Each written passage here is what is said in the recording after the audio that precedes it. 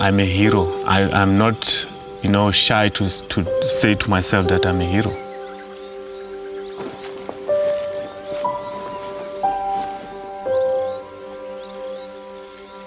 Because I know that the poacher, before he can shoot at the rhino, is going to shoot at me first. But that fear doesn't overcome the bravery that I have to save the rhino.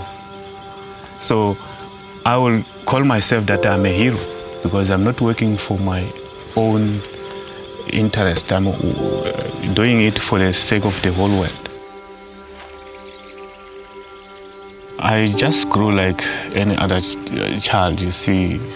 I was ambitious, I was like wanting to know everything. But amongst everything that I wanted to know, it was becoming a soldier. One day when I grew up, I wanted to become a soldier. It's a huge concern for me to have rhinos being killed as it is today. It's quite challenging when it comes to protect the rhinos. We are standing in the line where the bullet that was going to shoot the rhino is going to hit us before it can reach the rhino. But because we have passion of it, we can't say, okay, we are backing down.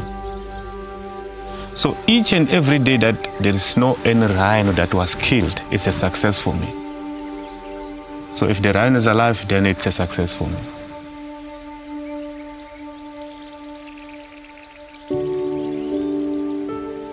The thing that is happening now to the rhino can happen to the elephant and some other animals, but I love it. I want to have it. I don't want to lose it. But if this problem can maybe goes to the elephant, I'll also say I love the elephant because I don't want to lose the elephant. That's why I'm here. I'm not here just for one animal. I'm here for the wildlife, everything, including the snakes. I love them also.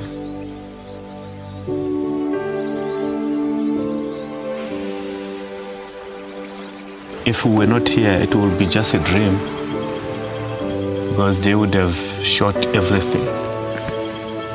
Everything would have disappeared if we were not there.